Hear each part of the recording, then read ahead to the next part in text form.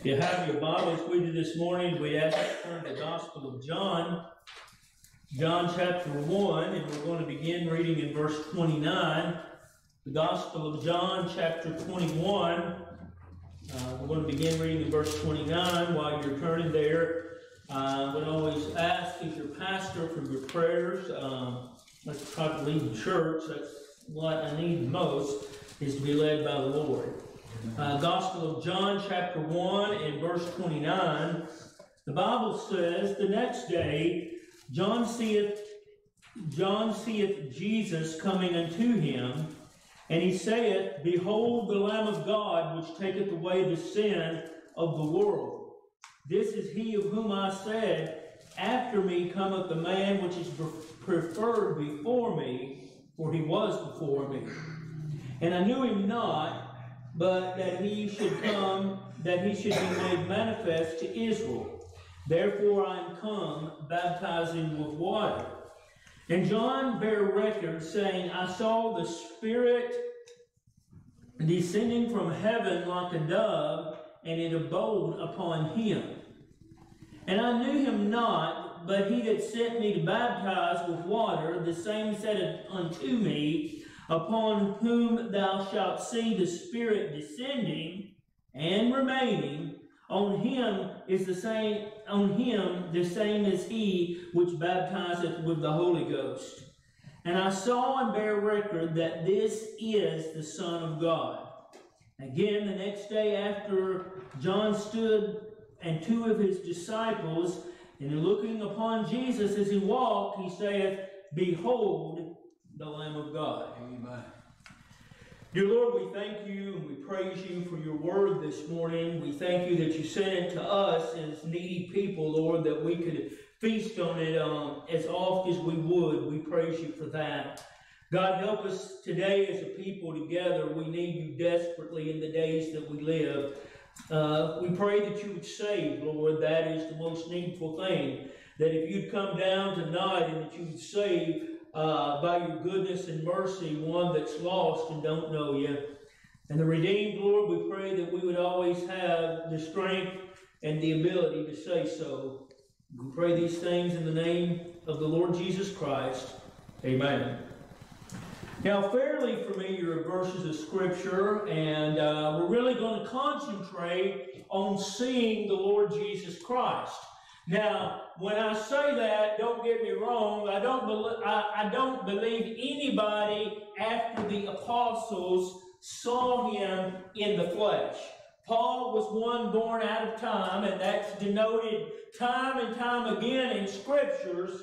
But you can see him in the fact that what he does all around us, when someone gets saved, when the sun comes up early in the morning, all these things speak unto us of the person of the Lord Jesus Christ. Now, we live in a day and age today where almost the work of Christ is minimized into the teachings of grace. But listen, there would have been no grace without the Lord Jesus Christ. You know, those 5 points are good. And I was asked yesterday in Erin if I was a Calvinist. And I said, well, I really don't like that word, but yeah, you would say that I am one. And I said, but what really matters is, do you know the person of Christ? And this morning, that's all that really matters. I'm glad if you believe in grace, but what I'm more interested in, do you know the person of the Lord Jesus Christ? For when it's all said and done, being a particular Baptist ain't going to be mattering. What's going to be mattering is, do you know the Lord Jesus Christ? Amen. That's all that really matters. We could come and live in this world 120 years, and it would all be for naught if we don't know the Lord Jesus Christ in a wonderful personal way. Now, I will say this, and then we're going to move on.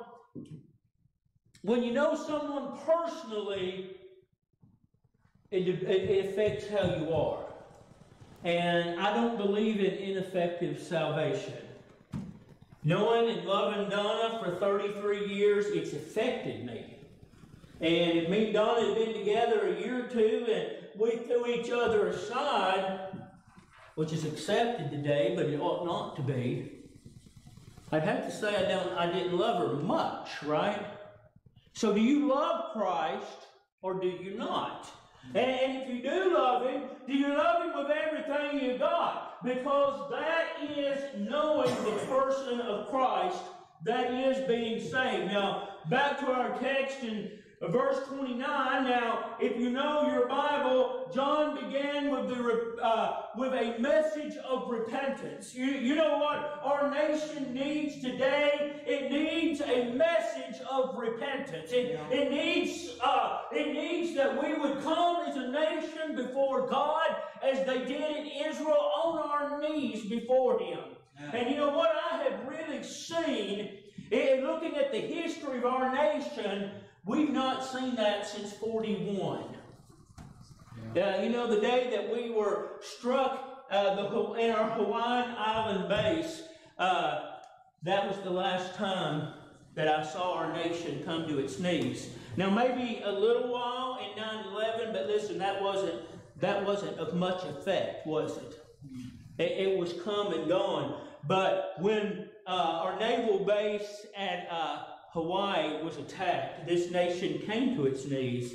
And you know what? Better than that, it stayed at its knees for the next 4 years. And so we find then sometimes what it takes is what we would perceive as disaster to really get us where we need to be. And so John was preaching this baptism of repentance. And then in verse 29, the next day John seeth Jesus coming unto him, and saith, Behold the Lamb of God, that taketh away the sin of the world. Now, I want you to notice in this that he makes a very direct statement. This is the Lamb of God. And I want you to see that where many of them, even including Peter and some of his other disciples, were looking for the restoration of Israel, this man knew that he was the Lamb of God. That John knew Jesus way beyond a governmental official. He saw him as the sacrificial lamb. And you know, I want to say to this and go this far, if you've never seen Christ as the sacrifice, you've probably never been saved to start with. Because he is the complete sacrifice, the fulfilling of the law, and the answer to sin. That's what he did. And the next day, John seeth Jesus coming unto him, and saith, Behold the Lamb of God, which taketh away the sin of the world. This is he whom I said, After me cometh a man that is preferred before me, for he was before me. And I knew him not, but that he should be made manifest to Israel. Therefore I am come baptizing with water. Now, I want you to see that John makes a prediction that he would be made manifest. Now, that is the missing ingredient in accepting you're a sinner. That's the missing ingredient in saying the sinner's prayer, is that there's never a revealing of who Christ is. That's the difference really than what we believe and they believe, is it? He said it was revealed to me. You know when people are going to be saved? When he reveals himself. When he shows himself for who he is, that's when we'll see redemption. He said, it was revealed to me. So when he came on the scene, he said, hey, that's the one that's coming. Now I see who it is. And John bare record, saying, I saw the Spirit, the Holy Spirit of God, descending from heaven like a dove, and it abode upon him, meaning Christ. Now, I want you to see it wasn't a little dove, and you see these foolish TV shows where a little dove comes down and sits on this man's shoulder. Listen, it was the Spirit, the Holy Spirit, abiding in Jesus. Abiding on Jesus. And you know what? Also, that's how John said, this is how I know. You know how you know if you're saved? Are you led by the Spirit or are you led by the world? Do you enjoy this place more than you enjoy anywhere else? Or do you enjoy work more? Or do you enjoy your little activities more? That's a good barometer if you've met Christ. I'd rather be here than anywhere. I would rather be in the presence of the Lord's people as opposed to anything else. That's what I would like to do. And so we find then that he says, I knew him through the Spirit. Verse 33, and I knew him not. Now, I think this is an unusual statement, and I don't know if they never met each other, but they were cousins. They were cousins in the flesh. Mary and Elizabeth were cousins, and that would have made them cousins too. Or was he saying, I know him in a new way? I had a cousin. I preached my Aunt Georgie. It was spelled Georgia, but everybody called her Georgie. I preached my Aunt Georgie's funeral probably 15 years ago. She was the last one of my grandmother's siblings. And she'd lived in Atlanta for years. Now, it'd probably been 30 years or 20 years since I've seen her. And I have a second cousin, and that's probably what they were. I had a second cousin named James that I hadn't seen in years. And immediately we knew each other. And did we know each other because we seen each other? Because listen, it had been years. I mean, me and James were like this when they moved down there. But we knew each other. I knew who James was, and he knew who I was. There's nothing more than I knew that was Patricia's son, and he knew I was Jean's son. You see, they know each other. But maybe he was saying, I know him different now. That's just not Mary's son. That's the living Son of God.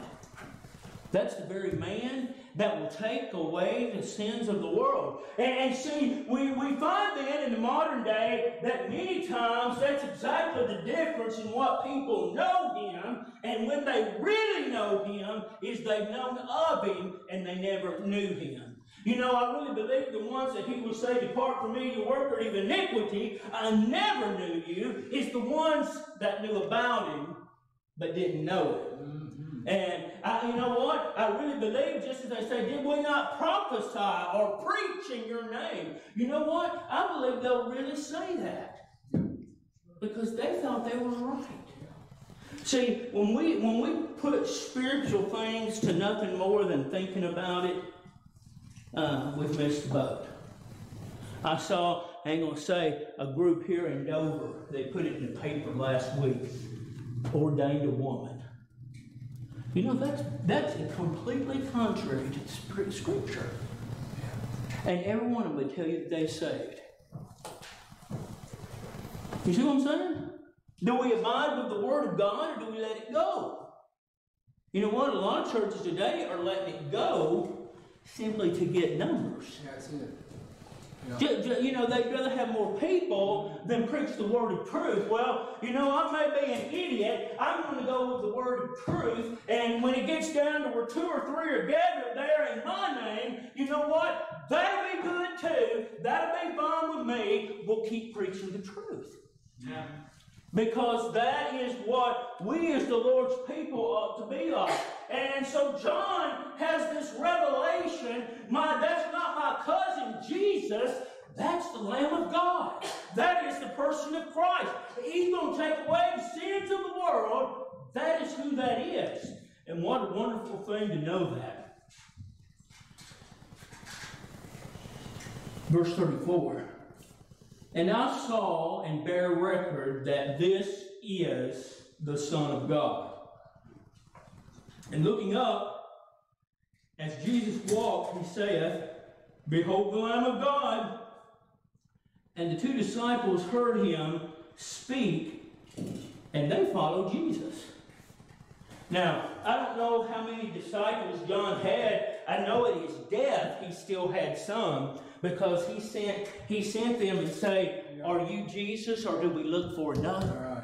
Right. Now, he had calm assurance then, didn't he? He said, That's the Lamb of God. But see, when he got down and he was locked up and his head was fixing to fly, man, he got discouraged, didn't he? Yeah. You know, we all can, but listen, when you're facing death eyeball to eyeball, it's a whole brand new story, ain't it? Right. Yeah. Now, I guess because I've been around illness as a nurse literally all my life. Even before then, I helped with my grandmother and grandfather, and when Papa had his stroke, I was 7.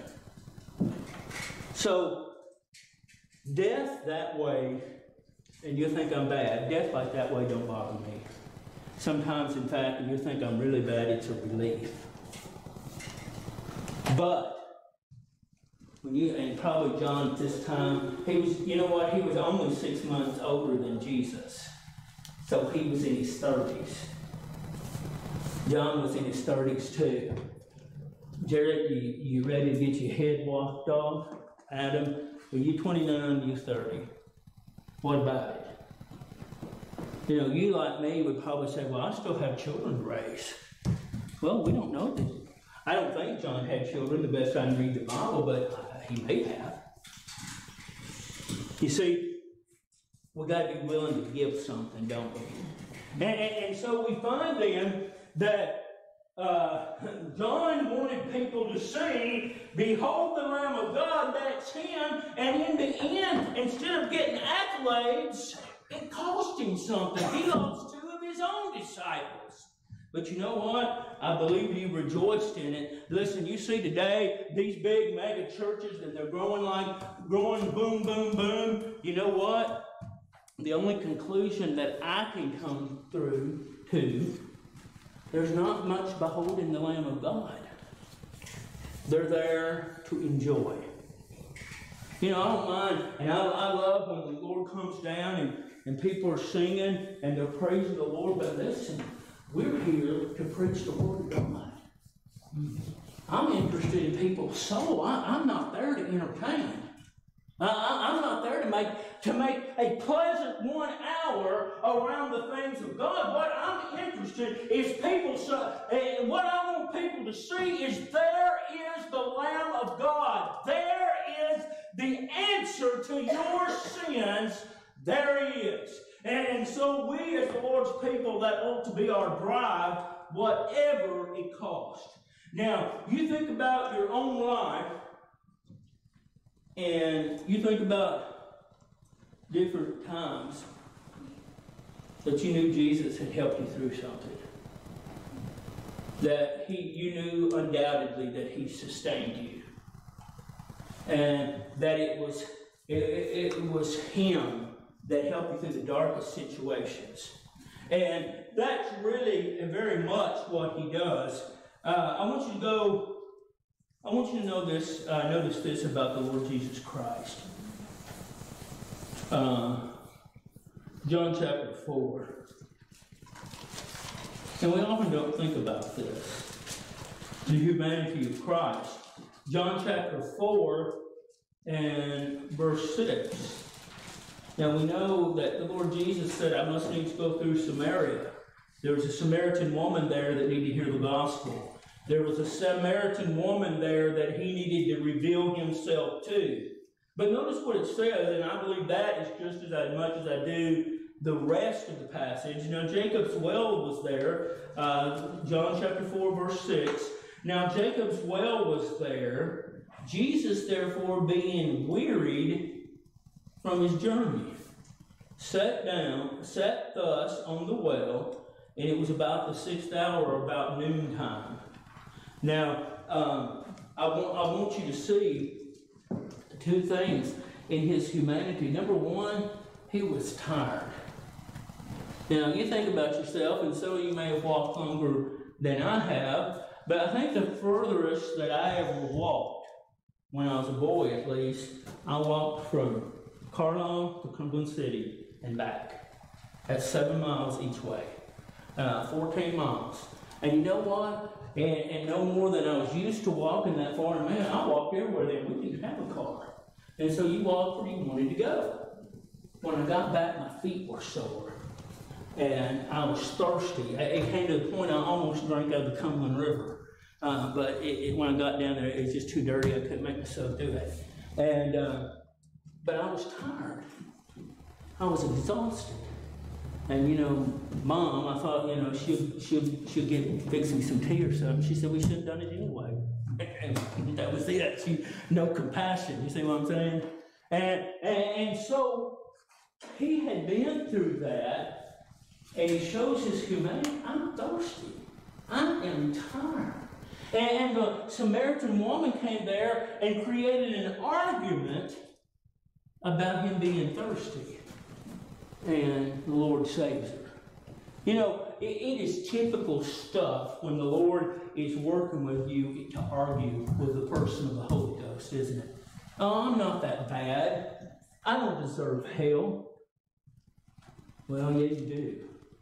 That's exactly what you deserve. If Christ doesn't intervene and go in your behalf, that's exactly where you deserve to go. And so we find them, often when we're thinking about the person of Christ, we forget how human he was, how much that he was just like you and I in that sense. Now go with me to the Gospel of Luke, chapter 24, just a little further back. Gospel of Luke, chapter 24, and verse 36. Luke 24 and verse 36. As they thus spake, and they were talking about Jesus leaving them, and they were talking about some of the stuff that the women had said, and they were rehashing everything again and again. As they thus spake, Jesus himself stood in the midst of them, and he saith unto them, Peace be unto you. Now, this is the resurrected Christ. This is the Christ that had defeated the grave. And he comes through the stone walls of that building and says, Peace be unto you. You know what is the best thing in your time of tragic need is the peace of the Lord Jesus Christ. That's right. I don't care the worst thing that you can go through. If you know you're saved, you know what? It's going to work out all right. Mm-hmm. Don't be stressed about this election. You know what? He comes in and says peace. If Biden is our president, you know what he says? He says peace. If President Trump has another term, you know what he still says? Peace. Because listen, Trump's no saint. No. And so we find then as the Lord's people, and I see this more and more, what we need to be doing is, you know what, I really believe this, if we focus on Christ, there's peace, and we focus on the storm, there's fear. And he wants us to be fearful, the devil, I mean. And so he says, Peace unto you. And they were terrified. They weren't peaceful. They didn't feel good about it. And they were terrified and affrighted and supposed that he had been a spirit or a ghost. They had seen a spirit. And he said unto them, Why are you troubled? I told you this was going to happen. I told you I would come out of the grave. I told you I would defeat death. Why are you troubled? Well, you know what? The reason they were troubled is the very reason we're troubled. They didn't believe the Word of God. Right? Yeah, you ever wonder why you get stressed? Only thing I can say is you don't believe the Word of God. You don't trust it enough. You look around the building, we all have nice clothes to put on. We all have warm clothes. We all have a set of winter clothes and a set of warm clothes. And we still get scared, don't we? We still get frightened. So he said, Why are you troubled? And why do your thoughts arise in your hearts? Behold my hands and behold my feet. This is I myself. Handle me. See, for a spirit have not flesh and bones, as ye see me. Now, I want you to see he begins to say, you know what? If you don't believe me, just touch me. Feel me. Feel what I feel like. It's me. It's Jesus. It is a wonderful thing, both to know that you know Jesus and you can feel him and you can understand him. And the harder thing for me is to know that he was hungry, he would get tired, he would get thirsty. Just as much human. Well, this is what I believe. The Bible says he was born in the likeness of human flesh. I think he had the pain of the human flesh. I think he had the difficulties of the human flesh. But I don't think he was capable of sin. And you know what? When it says, and he gave up the ghost, you know why I believe it had to say it that way? Because he was an eternal being. And if he hadn't gave it up, it wasn't going to happen. It didn't matter how beat he was. He had to withdraw himself from this world just like he put himself in this world. And so we find then that he had a very great amount of humanity. And then a little further down, and we won't read all of it for time's sake, he says, have you any fish? Have you any meat? Have you any meat? They said they brought him a piece of broiled fish. And I believe that's like grilled with a little. I'd rather have mine fried. But, you know what? It filled an empty spot, didn't it? He was still in his humanity. People who are in humanity get hungry. We get tired. We get to the point that we're thirsty. And we see all these things about Christ. And sometimes I wonder, well, maybe that's why they didn't. It was hard for them to comprehend. But I always come back to this. Yes, he was humanity. And yes, they saw that side of humanity, him even sleeping in the hull of the ship. But the real thing is this. He never had yet revealed himself. And there was some, I don't know if he ever revealed himself to them. I know he didn't Judas. And Peter had been with him 2.5 years when he said, thou art the Christ, the Son of the living God. And Jesus himself said, that's a revealed fact, Peter. Most people don't get it. And the reason I say I don't know all of them were, I never heard of the letter to Bartholomew. Have you? He was an apostle, was he not?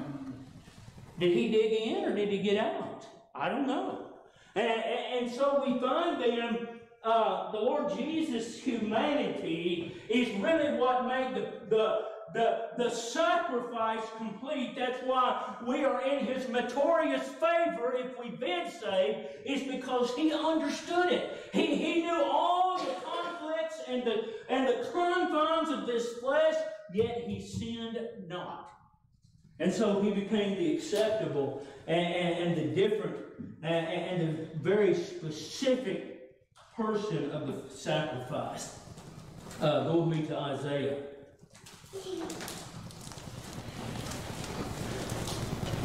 Isaiah 52. Isaiah 52 and verse 11. Isaiah 52 and verse 11. The Bible says this, and he shall see the travail of his soul and shall be satisfied. I'm sorry, Isaiah 52. Yeah. Isaiah 52 and verse 11. The Bible says this, depart ye,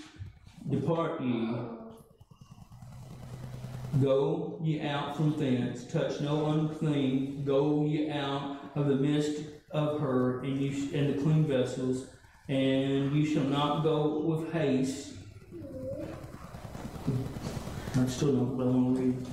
Go with me, but what I wanted to show you is the form of his visage, the Bible says, was changed. The form of his visage was changed. In other words, he didn't look like a person anymore. 52:14. I'm sorry? 52:14. Thank you. And they were astonished at thee. And they were astonished at thee. His visage was so marred more than any man, and his form more than the sons of men. So the way that he looked was completely changed. I believe on the cross, the misery and the beating and the crown of thorns had changed him. Now, I'm not going to say who, but when I was an EMT, I worked this call one time over right at the edge of Fort Campbell, and a bomb, a fuse, I don't know what exactly it was, had blown up on the boy that was carrying it. He was younger than me. And when we got there, and we was trying to get him on the spine board, I looked, and all I could see was his eyes and part of his mouth. The form of his visage was, I mean, if I hadn't really known all the people that were around and seen what the situation was, I don't even know if I'd have recognized him as a person. I mean, there was just nothing there. The form of his visage had changed. Now, I will say this, when Christ has the ability to change how he looks. Now, I do believe this was just a brutal beating, but he can change it at any time, at any moment, because it's under his will to do so. And so we find the beating and the crown of thorns and all that he had suffered literally changed the way that he looked. Now, I want you to see with me in the Gospel of Luke 24, now a little bit further down. Luke chapter 24, and we'll begin in verse 12. Luke 24, beginning in verse 12.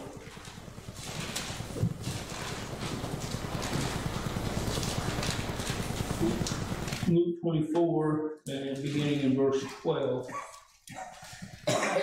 The Bible says this: Then arose Peter under the sepulchre, and stooped down, and he beheld the linen clothes laid by themselves, and departed, wondering in himself of that which was come to pass. So Peter bent down, and he saw the grave clothes over all by themselves tucked up, and all it did was to cause him to wonder. I wonder if they stole him. I wonder if they moved the body. I wonder what's going on here. Now notice in verse 11, and behold, and two of them went that same day to a village called Emmaus. Now, that same day, meaning the day of the resurrection, the day that Jesus had risen again, which was from Jerusalem about 80 furlongs. And they talked together in all these things which had happened and had come to pass, that while they communed together, they reasoned, and Jesus himself drew near and went with them. Now, I want you to notice they were talking about the problem, weren't they? They was on the road to Emmaus. I don't think they were looking at the trees and the flowers. I believe all that they did, oh, he's dead. He's dead, he's dead. What are we going to do? You know what? He's dead. Apostles are going this way and that way. You know what? He's dead. You know what? We need to sometimes just get past the problem, don't we?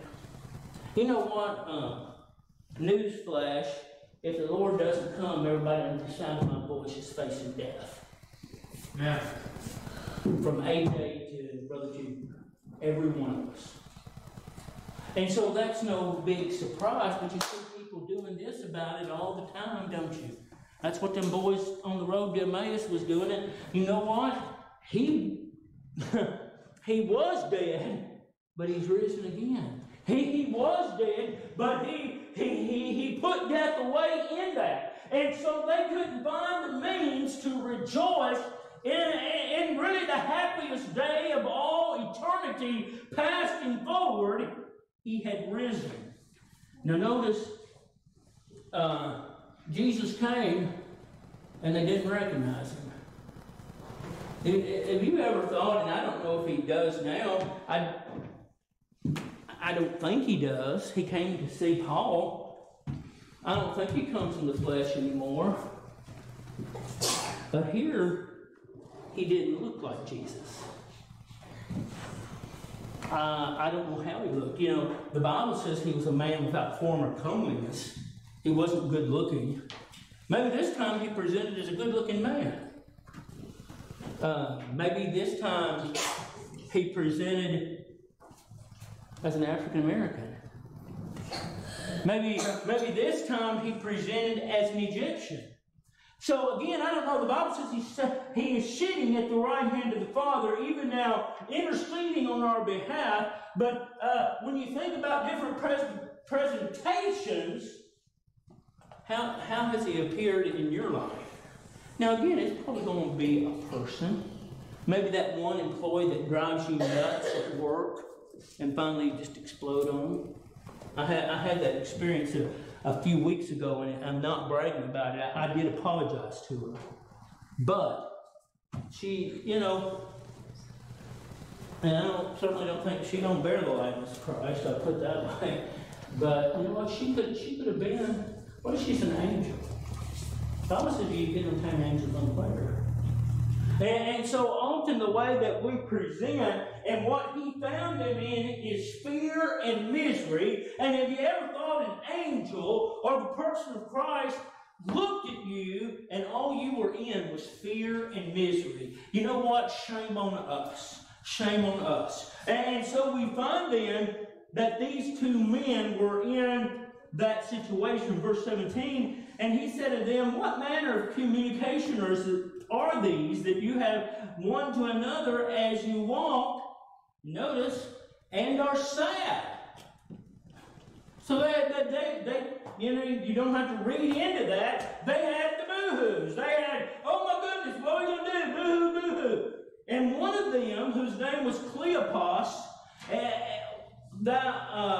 answered and said unto him, art thou a stranger in Jerusalem? And hast thou not known that what things are come to pass there in these days? And he said unto them, what things? Now, I think that's a very interesting statement. What things? What are you talking about? Did they give him a downplay the last week?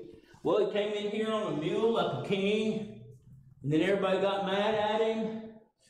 He was beaten beyond recognition. He was hung on a cross, and he died. Or did they look a little further? Now that's what the Baptists would have done. So I'm assuming since they were Baptist people, that's what they came up with. You know what? I bet they didn't say, you know what? Along the way, we seen this man walk on the water just like it was stone. And we heard and seen him say, peace, be still. And the sea was under his command. We seen him say, Lazarus, come forth. And that dead man ran out of that grave. We see, you know what? I want to focus on things like that, don't you? Yeah. Mm-hmm.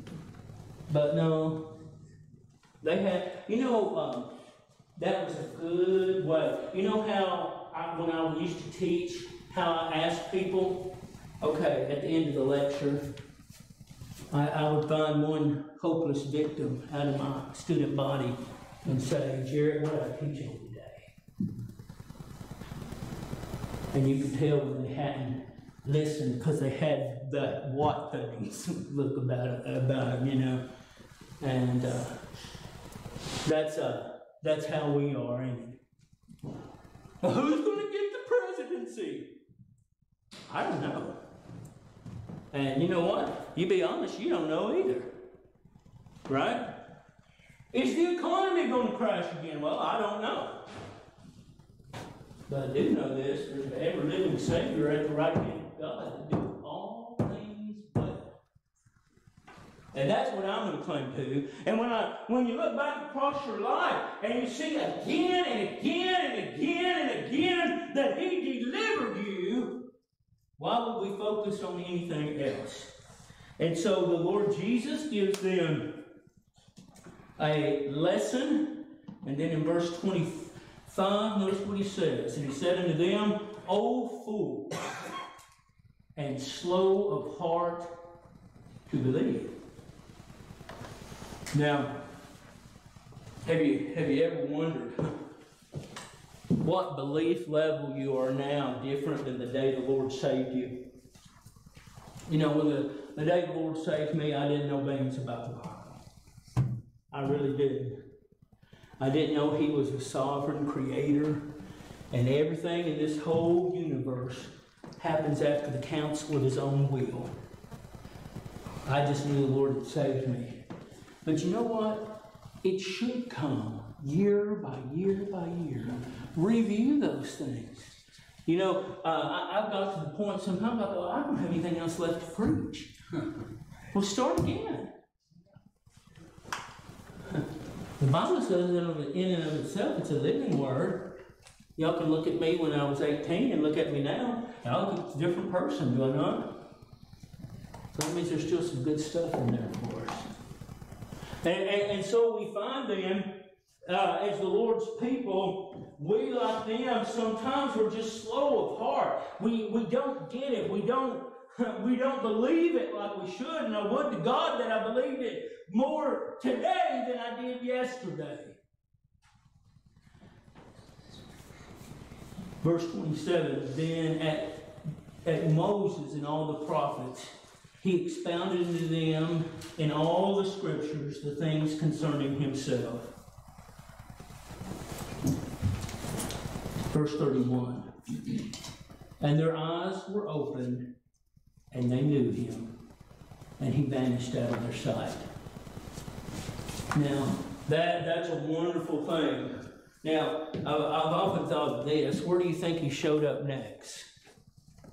He vanished, right? Boom, he was gone. And the Bible says that they were in that upper room locked up, and he appeared unto them. I think he went from there right over to Jerusalem, and boom, there he was again. And you know what? Both those groups, those two men on the road to Emmaus, and the 11 apostles left behind, they needed the very same thing, did they not? They needed encouragement, and they needed to believe more. They needed to believe more. Just believe what the Word of God says.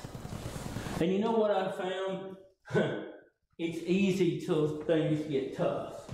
It's easy till things get difficult. And then things begin to change. Last place I am going to read, and at the stoning of Stephen, Acts chapter 7. Very familiar verses to you, I know, but we're going to look at it one more time. Verse 55 and verse 56. Acts chapter 7, verse 55, and he, being full of the Holy Ghost, looked up steadfastly into heaven and saw the glory of God.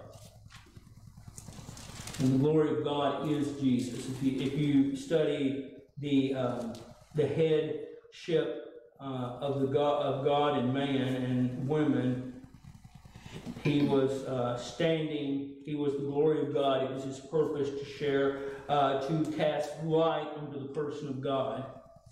And he saw the glory of the glory of God, and Jesus standing on the right hand of the Father. And he said, behold, I see the heavens open, and the Son of Man standing on the right hand of God. Yeah. And so he saw some new things too. You know what? We need to see the Lord Jesus Christ and the person of the Holy Ghost every day in our lives. And this is what I found. When I don't, it's because of me. Right? When I don't see him, you know, you can't find something unless you're looking for it. And in our household, Donna loses everything and Sarah finds everything. And it's kind of how we work. But you know what? Sarah don't scream and run around the house and carry on. Just very quietly, she goes through room by room, and she goes, well, here it is. You know, I kind of think that's how the Lord works, don't you? Just very quietly looks around and sees what the need is. That's what we need in there. We need to look for him more.